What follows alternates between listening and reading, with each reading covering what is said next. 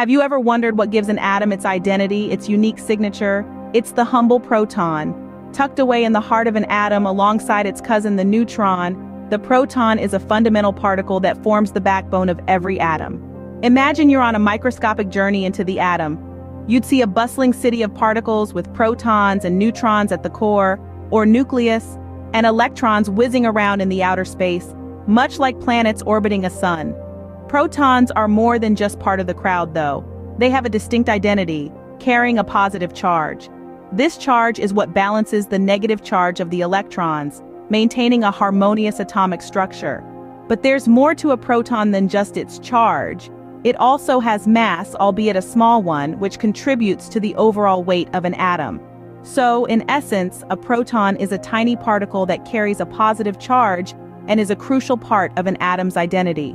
Now that you know what a proton is, you might be curious about how it works within an atom. Let's imagine an atom as a bustling city, and protons are the town officials. They reside in the nucleus, the city hall of the atom, along with neutrons, their quiet companions.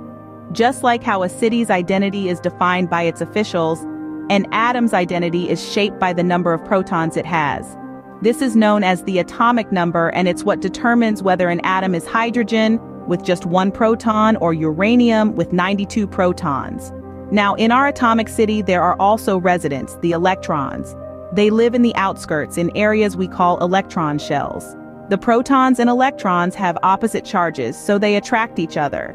Kind of like how a city's officials and its residents are drawn together by common interests. This attraction is what keeps the electrons orbiting the nucleus, ensuring they don't drift off into atomic suburbia. But it's not just about keeping the city together. The protons also need to maintain peace and stability. If an atom has the same number of protons and electrons, it's balanced and happy.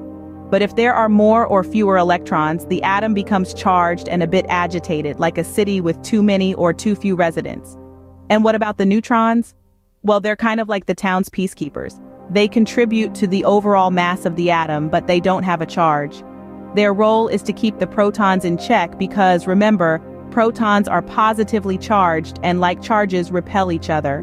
Without neutrons, the protons would push each other away, causing the atom to fall apart. Thus, the proton is not just a particle. It is a key player in the atomic world, determining the identity of elements and ensuring atomic stability.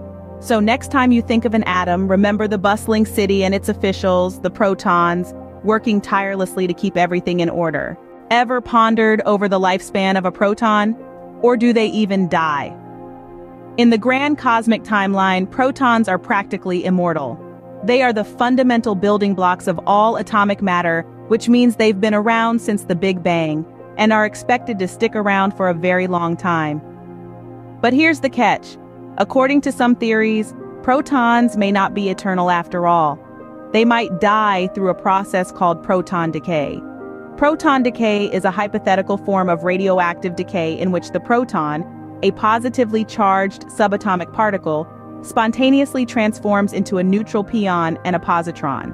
However, this idea is purely theoretical. To date, no confirmed observation of a proton decaying has been reported. So if protons decay, why haven't we seen it happen?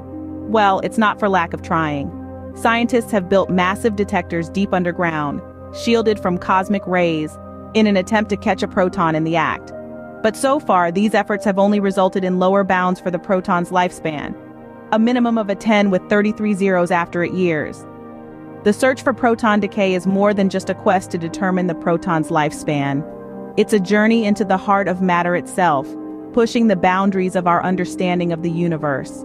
So while the proton may not die in the conventional sense, its decay is a fascinating area of study that could unlock more secrets of our universe. We've journeyed through the atomic world of protons, but what are the key points to remember? First, protons are the identity card of atoms, determining their unique characteristics. They also interact with other atomic particles, forming the basis of chemical reactions. And though seemingly immortal, protons may decay, a concept that's still under scientific scrutiny. This tiny particle's existence and its interactions are fundamental to our understanding of the universe. Remember, in the atomic world, the proton is a tiny yet mighty force that shapes the universe as we know it.